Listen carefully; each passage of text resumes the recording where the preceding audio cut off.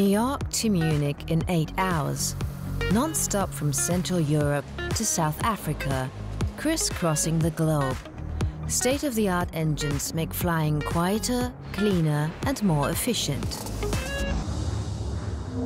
But how exactly does a modern turbofan engine actually work? In a nutshell, by ingesting, compressing, combusting and then expelling air. Let's take a closer look. Turbofan engines operate according to the high bypass principle.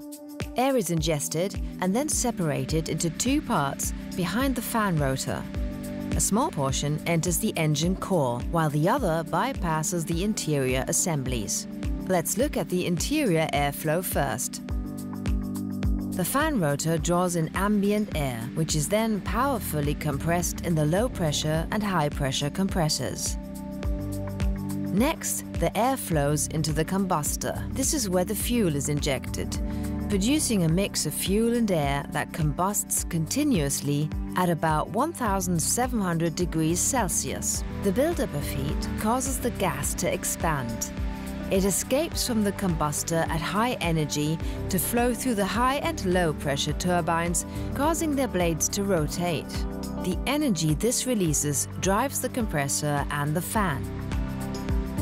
The geared turbofan engine contains a very special component called a reduction gearbox. It decouples the fan and the low-pressure turbine. This new architecture lets all components run at their optimum speed.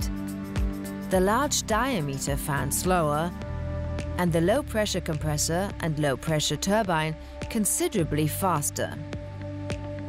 As a result, the geared turbofan is particularly economical and quiet. Now let's look at the portion of the air that bypasses the interior assemblies. Known as the sheath flow, it generates the majority of thrust, up to 80% in a separate nozzle.